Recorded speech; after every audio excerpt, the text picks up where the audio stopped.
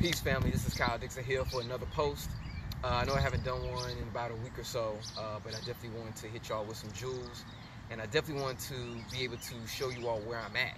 So if you see where I'm at, right, maybe look like a regular house, but actually I'm in Louisville, Kentucky, and I'm at the birthplace of Muhammad Ali, the great champion boxer. So Muhammad Ali is one of my idols, one of my, not necessarily idols, but he's definitely a man, a humanitarian that I look up to. And he's in my top 10 of people that I kind of show leadership and show what it means to be a revolutionary, to be a change agent, not just for your community, but for the whole world. And Ali's excellence has been profound across the entire world.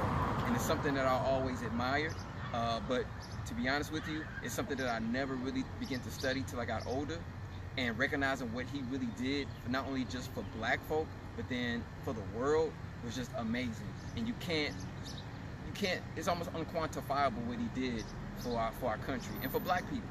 So he's one of my top heroes outside of my father and my brother, people that I really look up to. So I'm here in Louisville, Kentucky, and I want to stop by the old neighborhood that Muhammad Ali grew up in. This is sacred ground right here, right? You see the house? You know, when he started at was simple beginnings, right? That house is not big at all. But from that house and from that family, he grew up to be this global, worldwide figure. And because of that, you know what he exemplified, y'all? Greatness, right?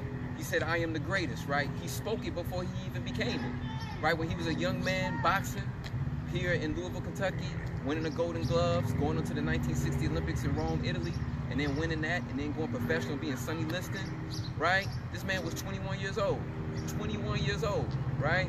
So he was already living his purpose, living his dream. And in the fact of him living his dream, he ended up making a difference, and not only for people myself years to come, but for the people that haven't even been born yet. Ali's legacy will live on forever.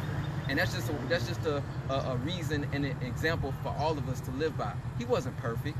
He wasn't somebody that didn't have flaws, but he worked so hard at his craft and used his craft to make change in the world.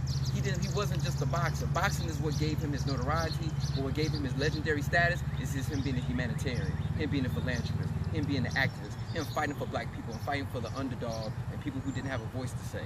So I want to just do this post and just remind us, live your purpose. Find out what that is and live it to its nth degree, to like you can't do it anymore.